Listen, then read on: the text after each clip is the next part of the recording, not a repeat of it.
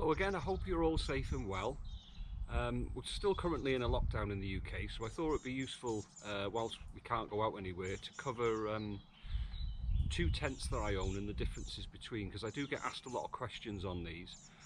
This one is the Hilleberg Akto and this one is the Hilleberg Soulo. They're both solo 4-season tents, and they're at the upper end of the market, so they're actually quite expensive. Looking on Hilleberg's page currently as of today, the Akto is £605 and the Soulo is £790. Now, I bought this Akto about 18 months ago and I actually bought it off eBay second hand. I paid £250 for it.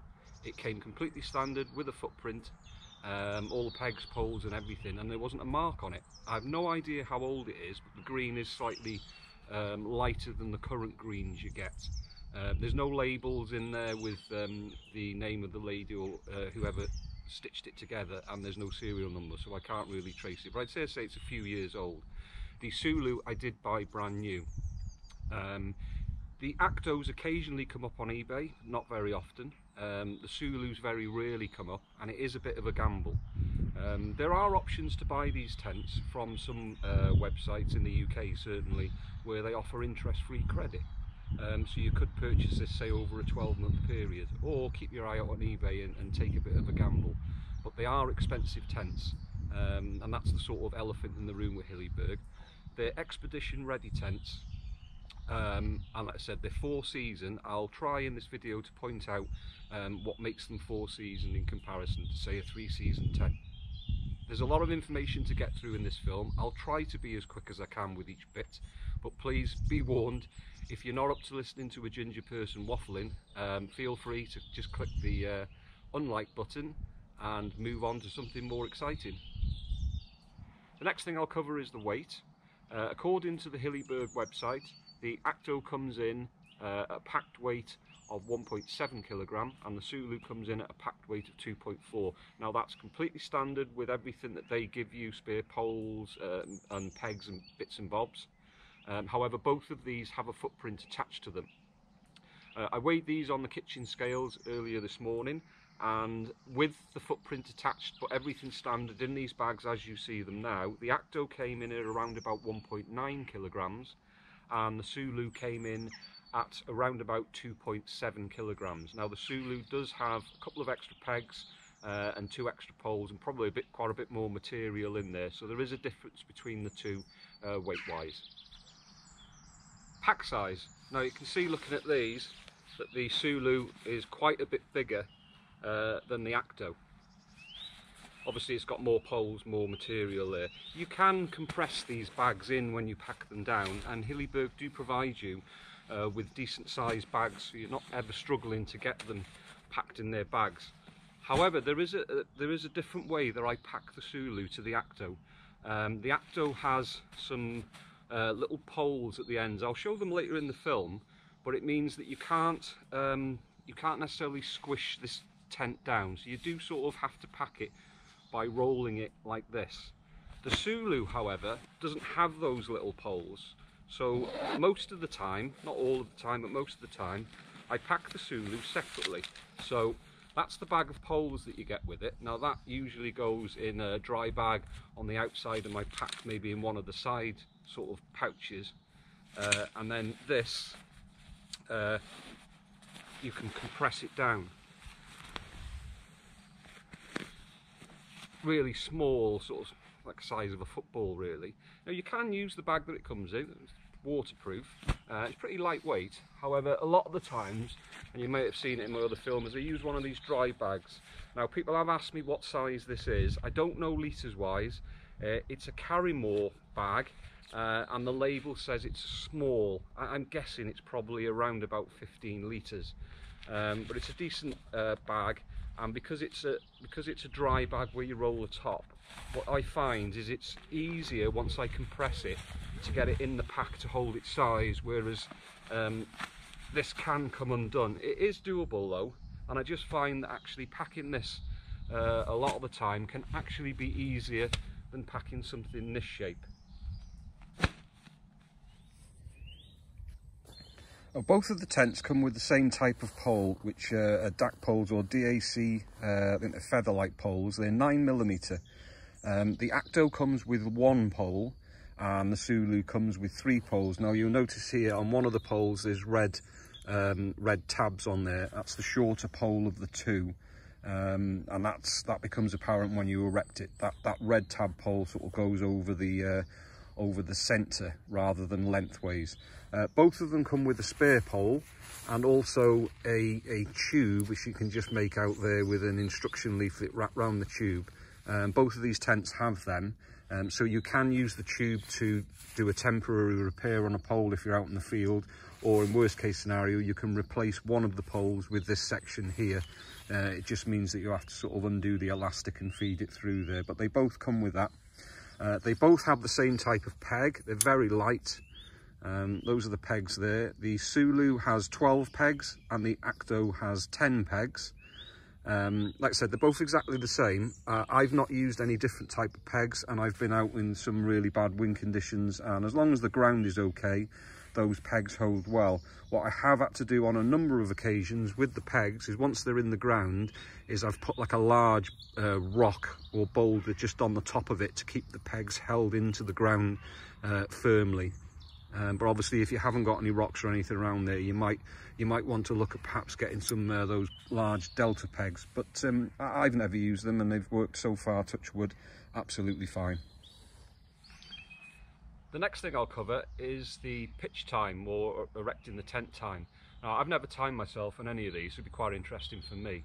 To give them a fair chance, I'm going to take my time. We've got perfect weather conditions, it's not windy at all.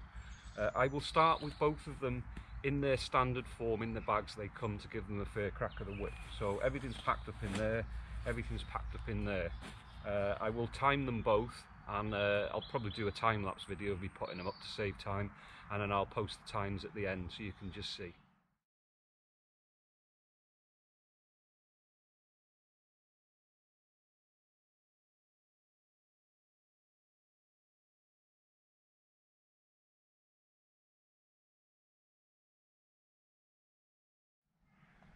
Right, the time was 6 minutes and 56 seconds. If you haven't seen my other video, this is my youngest son Harley, and he wants to appear on the camera.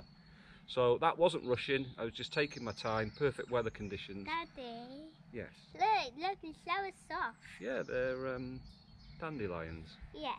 Yeah. And my flowers. Yeah. Right, should we put the other one up? Yeah. Okay, now it's time for the Soulo.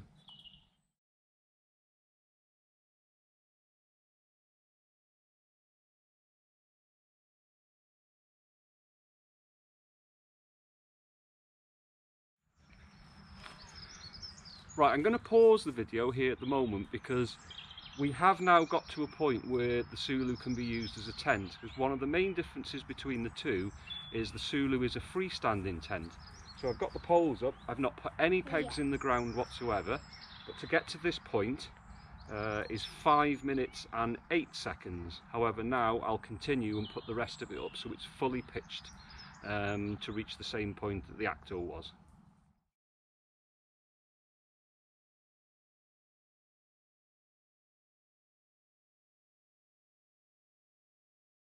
Right.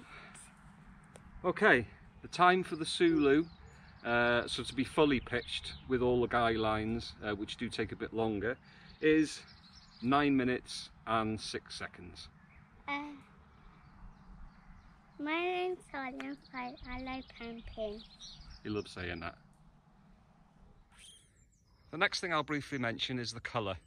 Now, this is the Akto in the green. As I mentioned earlier, this is a slightly older Akto, so the green is a little bit lighter than the current greens on offer. The Soulo is the sand colour. Like I said, that one's only a year old. The additional colours you can get are, or the additional colour you can get is red. I like to sort of blend in a little bit more. I find in most places the sand probably blends in a little bit better.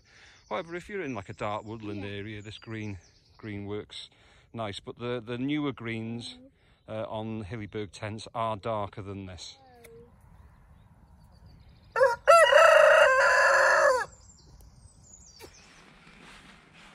One thing that doesn't often get mentioned with the Akto and the Soulo is the position of the door. Now the Soulo, the door is on the opposite side to the Akto. Now I'm left-handed, so if I'm in the tent I generally lean on my right hand side and do everything with my left hand here. Now the Soulo is wider at one end than it is at the other end. I'll actually measure it now with a tape measure, just so you get an accurate.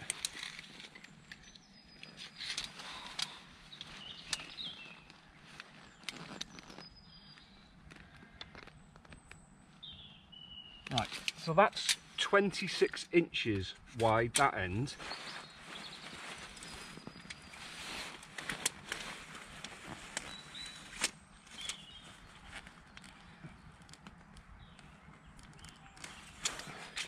And I've got that at 23 inches at the other end. Now I have seen a lot of the wild camping YouTube videos where I would imagine the right hand people, they sleep with their head down that end. Obviously the door is here, so it is something you should consider. Now it's still wide enough to sleep with your head down that end, and obviously your feet are going to be positioned here, but it is just something to consider, because I sleep this end because I find it's probably handier having the wider bit and having your feet down the narrower bit. Now if you see with the Akto is the same width across the top and the bottom. Again, I'm left-handed, so the door is positioned down the other end. It's no great shakes because I still do things there, but it is something to consider. You can't order them with the door on the opposite side. This is the configuration you come up with.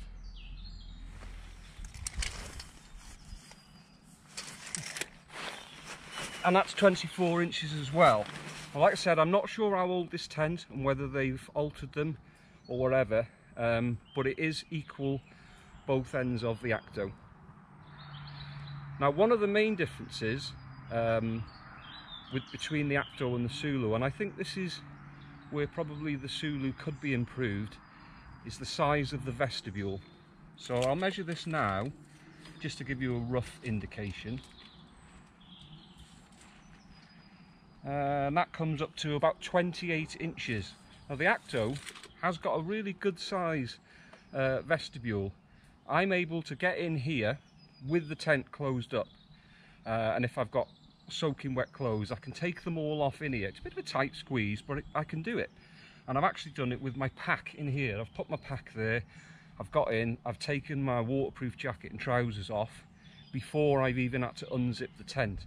Plus also it gives you a good cooking area, so I've had all of my equipment stored here and still being able to cook in this area. It's got a good height, there's a vent here, and I can also store my rucksack, as you'll see in some of my films, sort of at the bottom of the Akto as well, whereas the Soulo, because it's narrower the way I sleep, I do struggle to get my pack down there. It is doable, but it's just not as doable as the Akto. Those couple of inches do make quite a bit of difference. For a point of reference, I'm 5'10" and just medium build. Okay, so I'm pretty much Mr. Average. Now bear in mind, I'm sitting on the ground here. There's no roll mat or air mattress, which can add a couple of inches. Now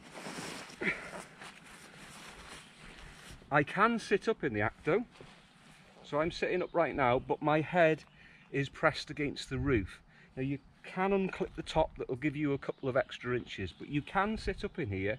It's just if you're doing it for quite a long time, it can be a little bit uncomfortable. And if I lay down, you'll see that there's not much space between where your head is and the roof there. And like I said, I'm not on any mattress or anything, so if I was lying on an inflatable mattress and perhaps my sleeping bag as well, I'm going to be even closer to that. So when you're getting up and down, you do sort of brush your head against the roof of the tent. But I've been out in this in the winter months when there's been like a blizzard outside, and I've managed to sort of pack everything whilst being inside the tent, put my wetproofs on and get out, and then just finally pack the tent up. So it is doable. It's just it is noticeable that the tent is quite close to your face there. Width wise, so from the widest part of the tent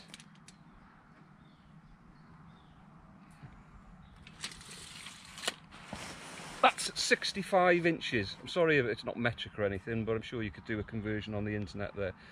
So it's 65 inches. Now, be interested to see what the Soulo is. Now, the vestibule on the Soulo, as I've mentioned, is narrower. It's quite obviously narrower. I mean, obviously I got the two. But I'll measure it for you, just to give you a rough indication. It comes up to about 21 inches. All right, I'm not sure if that tallies up with the Hilleberg website, but it's 21 inches. Now, that might seem a lot, just a few inches, but actually the area it gives you does make a difference. Now, again, it's got the pole here, like the Akto, so it's high-sided, and I do cook in here. But what I find with this vestibule is I can't really get into it with my wet clothing on without opening the door, so I always bring a towel with me and wipe things down. So if I could ask Hilleberg to improve anything, if they just give us those couple of extra inches that the Akto's got, I think this tent pretty much perfect in that way. But it is still usable. You see plenty of my other videos where I cook in here and I have a table and all that sort of stuff. But it's one of the main differences that I was quite surprised with after having the Akto and then getting the Soulo later. One of the main advantages with the Soulo is the head height. So I'm 5'10", and I can sit upright in here and I can move around, and I've got probably a couple of inches there above my head, and I don't feel ever sort of hunched over in this tent. Those extra inches in this area here do make a lot of difference to your comfort, especially in the winter months if you're spending a lot of time in your tent. So it's something to really consider. Now, for some reason I do find the Akto seems to be slightly longer, even though the measurements on the Hilleberg website put them at the same. I don't know why, but the Akto seems slightly longer by a couple of inches. But I'll measure the width overall like I did in the Akto at the widest point.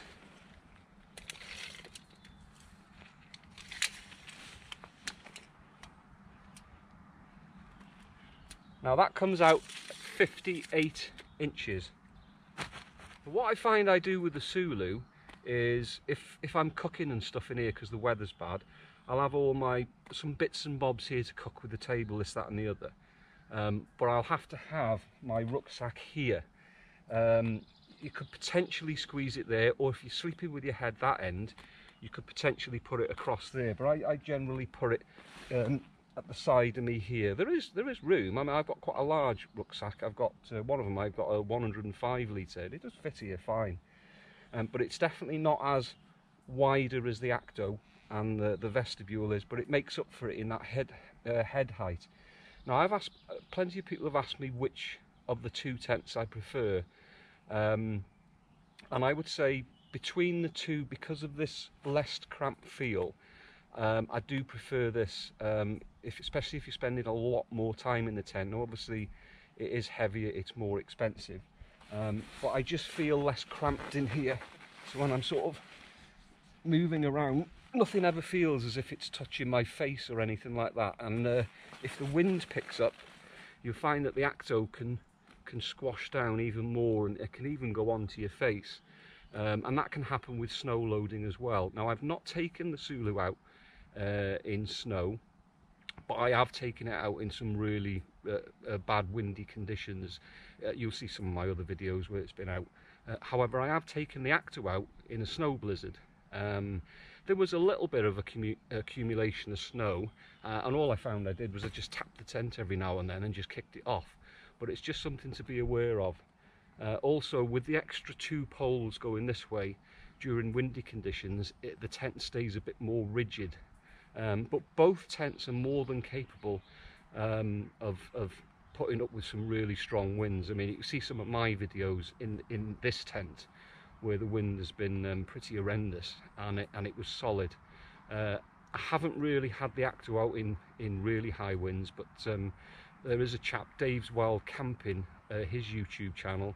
He's taken an Akto out in some horrendous wind conditions, and as far as I'm aware, it didn't break. It flexed a lot more, but yeah, what you can do with both of these tents is you can double pole them. Now, I've never double poled either of mine. I don't think I've seen a YouTube video where somebody has double poled them, but each of these sort of sockets where the poles go in and the clips, although you do have to alternate them, so you could double pole them. You can buy 10mm poles, but I think Hilleberg recommend the double poling method. It's probably a bit stronger. I mean, you've got two 9mm poles there. It will add to the weight, it'll add to the price. I've not had a drama with this. I've seen people where they've just double poled this one, and the way I put this up is I put this pole underneath the two lengthway poles, but apparently according to Hilleberg it doesn't matter which way they go over, but that's just the method I prefer, putting the centre one here underneath the two lengthways poles there. Just a sort of point of reference for you, this is one of these lightweight camper tables, one of my older ones, but they're all roughly the same size, they're quite popular. But I'll position it in the vestibule so you can see sort of how much space it takes up. It takes up quite a large amount of the vestibule space there. Same table, this is in the Akto's vestibule, so you can see there's quite a considerable amount of spare room there compared to the Soulo. Right, issues. I've not had any issues with the Soulo, however with the Akto there is a well-known reoccurring issue that I see coming up, and that is in this area here, specifically by there. They are known to start dripping on the inside. So what I did is I sprayed some Fabsil along here on the outside. So on the inside here, let's see it, I put some seam grip, and it's this area here. I think what happens is that as it wears the stitching, and what you get is you'll start getting a drip coming through. So I've seam gripped it there, which I did about a year or so ago, and up to now it's been absolutely fine, but it is a common issue on the Akto. On some YouTube films I see people struggling or complaining about the door on the Akto coming down, and it'll be because they're probably not quite sure how to roll it up. So you would naturally want to sort of roll it upwards, but actually if you roll it from the side in the way that I'll show you now, it will stay up and it'll be nice and tight.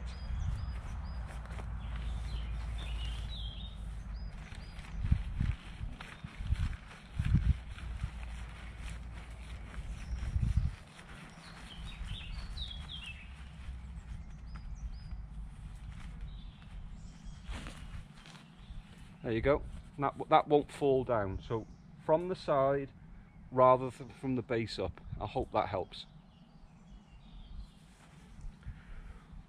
One thing that will distinguish a 4-season tent from a 3-season or whatever is that they should always have a vent really high up, almost at the highest point. And the main reason for that is if you get a build-up of snow, you're still going to have the ability to have fresh air get in there. So you notice on both of these tents there is a vent high up here.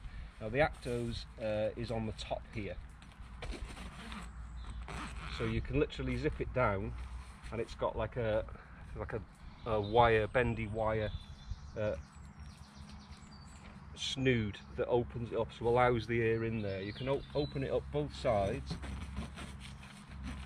and let a lot of air in, so if snow has built up, you're still going to have sort of a snorkelly breathing pipe there. Now the Akto's, it does come all the way down, so you can open it really wide, but because of this vent here, I pretty much most of the time keep this vent open, because the rain will just come off and it won't get in the tent there. You can close it all the way if you're getting snow blowing under there, and Hilleberg have said that this black material here does allow air to get through, so you're not gonna hopefully suffocate. But yeah, if spin drift is getting blown through, you can zip it up there, but you still have an upper vent. Now you'll notice on the Soulo it's got this unusual sort of cap here. Now this is like a rain cover that covers the vent there. So what I'll do is I'll unclip it so you can see the vent, the upper vent on the Soulo. Now you can see it's the same dark material that Hilleberg says is breathable, and it can be, I think it's water resistant as well, probably not as much as this is. A couple of times I have had to close this because the wind has just been blowing horizontal rain under there, but I would say probably 90% of the time have it open. So again, it opens down to there at that point, but on this side you can open it further and allow a good amount of air in there. This one as well has also got a tie up here, so you can roll it up and then tie the toggle up there and keep it open. So on a hot day, if it's not going to rain like today, you won't need the rain cover on there. But that's the upper vent, and that's what makes these two tents a 4-season. Now the Akto has additional vents on each end, which can be closed or open fully like that. Now you can have them open fully even when it's raining, unless it's like horizontal rain. The rain will come off and not getting in the tent. You could tuck that inside. But if you're having problems with snow and things blowing in there, you can do them up. And most of the time I sort of have mine, say, half done up. So just in case the rain gets under there, especially if I'm sort of sleeping at night and it's promised rain, I might just do them up like that, just for a bit of extra protection. So that's where one advantage with the Akto is it does have one of these vents on either end, whereas the Soulo doesn't. Something else that determines a 4-season tent is that the fly sheet should go all the way to the ground, all the way around the tent, which it does on both of these tents.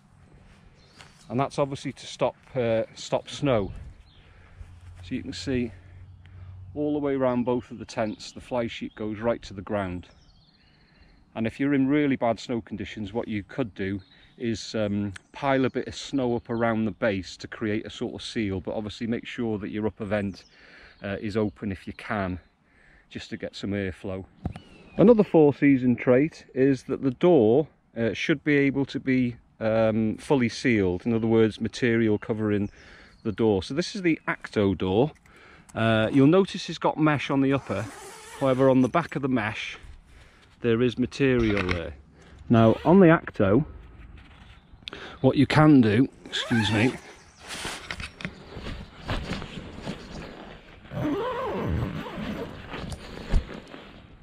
is you can pull this, it's Velcro, and then you've got one of these fly mesh or stop smidges, very fine, but it allows ventilation to come in. So if you can, as a minimum, leave that open. You only really need to close it if you're having some really bad weather conditions. It still allows some air to get in, so it's not completely sealed. But if you're having some dramas with snow or whatever, you can close that up, and it'll also keep the tent a little bit warmer. You do actually get a couple of extra degrees with that closed. But for the majority of the time, I have it open. And with the Soulo, you have the same sort of thing. So you've got a full material door there. This is fully closed. However, you can undo a couple of zips all the way down, and you can see that this is much bigger. It goes pretty much down to the top of the ground sheet there. Same sort of mesh material, but this would allow a little bit more venting. So most of the time when I go camping, unless the weather's really bad, I sleep like this. So I have this door closed and this one open, and then obviously I close the fly sheet there, and it just allows a little bit more ventilation. Now regarding condensation, which a lot of people often ask, I think in a small 4-season tent especially, you're going to get condensation, and especially if you're cooking in there or you're in there for a long time. Now what I've found is when I keep the doors open like this, or to be honest, even if they're closed, I do get condensation forming on the fly sheet on the inside here, but I've never had condensation forming on the inner tent. So I think as long as you vent it, you will get condensation on the inside of the outer fly, but I've never had it on the inner tent here. Now Hilleberg do recommend perhaps putting your waterproof jacket over your base of your sleeping bag there. But like I said, I've been out in these in all 4 seasons, and I've only ever had condensation on the inside of the fly sheet. Just to point out, the reason the Soulo has got 2 more pegs than the Akto is in this position here. Okay, so the Soulo's got 1 peg either side in the centre there, while the Akto hasn't. So the Akto just uses the tension of the pole and obviously the strap above it to hold its position. In windy conditions, because there's no poles going the lengthways of the Akto, you can find that the wind pushes it down, and obviously that can press against your face there. Now on the Enan, the pole is in the centre, there's one pole. The way the Akto works is there's poles inside here. Not sure what they're made of, they're possibly fiberglass, but they stay in there. You can remove them, it's a little bit fiddly and it's not recommended, but these poles on each of the four corners are the reason that you'd have to roll this tent rather than you having the ability to compress it down like I mentioned earlier with the Soulo. But it is possible to take them out. It's not recommended. I would just put up with the rolling method. They go from this point here all the way to the floor there. Another point with the which is different with the Akto is the guy lines on the side here. They're just attached to the tent in these two places here. On the Soulo you can see the upper guy line, the lower one is attached, but the upper guy line you actually wrap it around the pole and then it takes the tension off the fabric of the tent. So the actual guy line, the upper guy line, holds the pole in place, and you do that with all of the upper guy lines around the poles there, so it is a little bit stronger and places less tension on this material in high winds. It does mean it takes it a little bit longer to pitch, which is why it's about 3 minutes more to pitch this, but for that advantage there.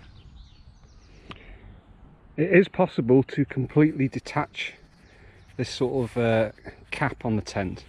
You've got these toggles here, you can tension them up as well. It's recommended that you don't remove this because you'd end up probably losing it. If you're anything like me, you'd end up probably losing it. So if you want to, just unclip it and let it blow over, but it is possible to remove that through those toggles there. Both tents have various reflective strips around them, so in the night if you happen to be using a torch, they really glow up brightly, and they're all round the tent there. On the Akto they're on the corners here.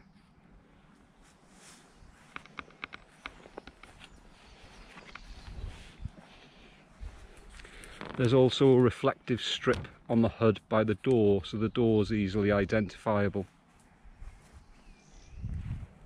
Same on the door here. Now also on the hood, or the cap of the Soulo, see this black strip here? This acts as a rain gutter. So as the rain comes down, it'll hit this gutter and then it'll run along and then come off the side of the tent there. So just be aware, if you have got it fully open, it's raining, the rainwater's gonna come off at this point here. When I showed you the poles for the Soulo earlier, you'll notice I pointed out the red tab on the pole, and there's red tabs on the tent. That just indicates that the shorter pole with the red tabs go into the red material markers on the tent here, just for easy pitching. On both tents, Hilleberg used this sort of rubbery material which covers the zip. So in bad weather, if the rain is hitting the zip, it's protected with this material that goes all the way up. And there it is on the Soulo, all the way down.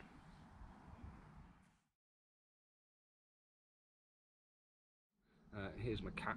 This is Tubbs. Now the Soulo, I've had it for a year. I bought it about a year ago. George, every time. That's my cockerel. The Soulo, because you never quite know what you're going to get. But I said I was very lucky with that. George, please. Buying, for example, the Nia. Sorry. So I'm paying the. At the time I'm making this video. George. Daddy. Well, I'm left-handed. I'm on my right-hand side, friction below. Myself on rec. Got Alexa going off now. I hope this video has been of some use to you if you're trying to think of deciding between the two. If you've got any questions or you think I've missed something out, please ask. I will reply to everyone in the comments below. But they're both absolutely cracking 4-season tents, which I will keep and use depending on the situation. I've used them both for over a 12-month period. I've used them in all 4 seasons, some of which I've videoed and put them on YouTube, so please feel free to have a look through any of my other videos. But like I said, if you've got any questions, please ask, and I'll try my best to answer them for you with at least an honest opinion of how I found them. As ever, thank you for joining me. Please keep safe, and I'll hopefully see you all again soon. Bye.